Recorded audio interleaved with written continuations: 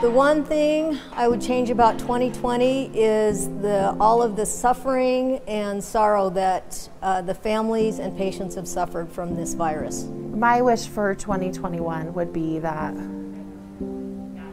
we would see something after COVID. My wish is community acceptance and commitment to the safety of each other.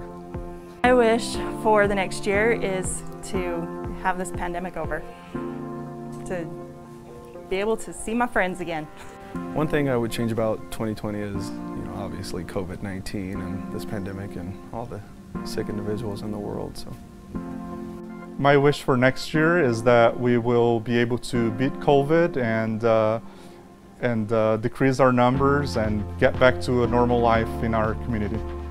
One thing I would change about 2020 is that we would have come together to wear masks early on.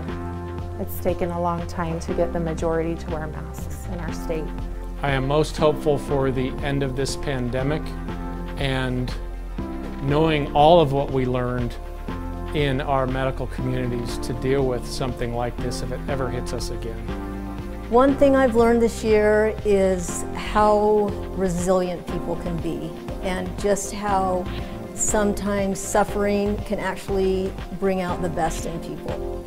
I'm most hopeful that we can all come out of this and learn and overcome our challenges in the future. That's kind of what history helps us do, is learn from our mistakes in the past and how we can improve them in the future.